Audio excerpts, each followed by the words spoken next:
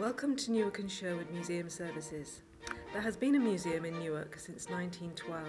The service is now based at Millgate Museum and at the Resource Centre, where artefacts from the 72,000 objects in the collection are stored in the best possible conditions.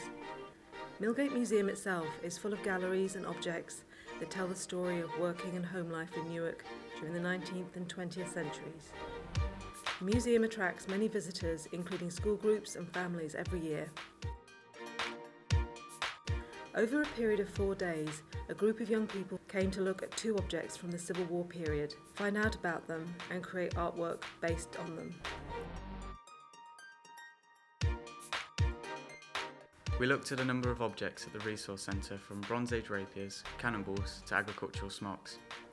We spoke with Kevin Winter to find out more and concentrated on the siege map created by a royalist engineer when Newark was besieged by the Parliamentarian. My name's Kevin Winter. I'm a Collections and Learning Assistant with Newark and Sherwood Museum Service. I've been involved with facilitating the Talking Objects project. The young people came to the Resource Centre to look at a couple of objects from the museum's collection, primarily the siege map from 1645-1646 and the siege pieces which were minted as money when the money ran out in the town.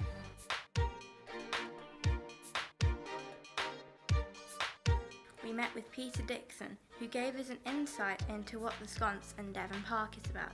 He told us about the history of the area from Roman times, as the park sits alongside the Fosse Way Roman road from Lincoln to Exeter. As we walked around the park, we stopped at the information boards that told us what we could see within the different areas.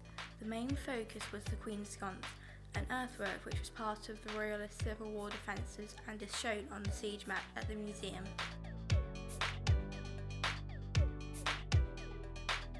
We worked with Andrew Wynne and looked at a variety of fabrics and detailed textiles. We developed our own initial creative designs based around the siege map and siege coins, which we then developed further.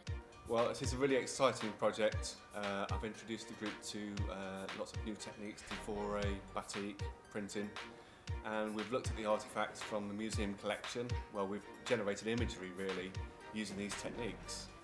Some of the images we've used photocopied images and we've transferred them directly to the fabric, and they've used the hot wax which has been applied to the silk, and then they've painted with dyes and built up layers and cracked the wax to allow for this kind of quite old look.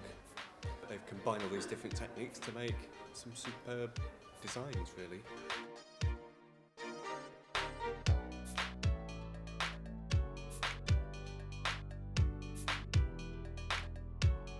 They've all been inspired. I've seen the way they've worked. They've been very enthusiastic. So I hope they've got some new skills in textiles, in design, and that really they're just enthusiastic about generating ideas. I hope they'll take a newfound love for history and for learning about the place that they live in and what it means to them. Before the projects I thought it'd be sort of mediocre. I wasn't expecting anything massive, just to casually turn up and do what they expected. It's definitely very interesting and very good. It's more interesting than I thought it would be. The experience has been very good because I've learnt lots about the Civil War. I've been involved in batik, which is using fabrics.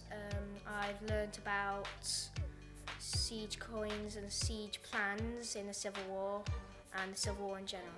I most enjoyed doing the batik because I'm not really a creative person, but I do like working with fabrics and textiles. I enjoyed the most making material designs. I most enjoyed making the art and getting along with everyone else. I enjoyed working in a team and producing ideas for the final design, and I enjoyed it a lot. I thought it's been really, really good, and it's a bit of a shame that it's all over now. I wish it had gone on for a bit longer.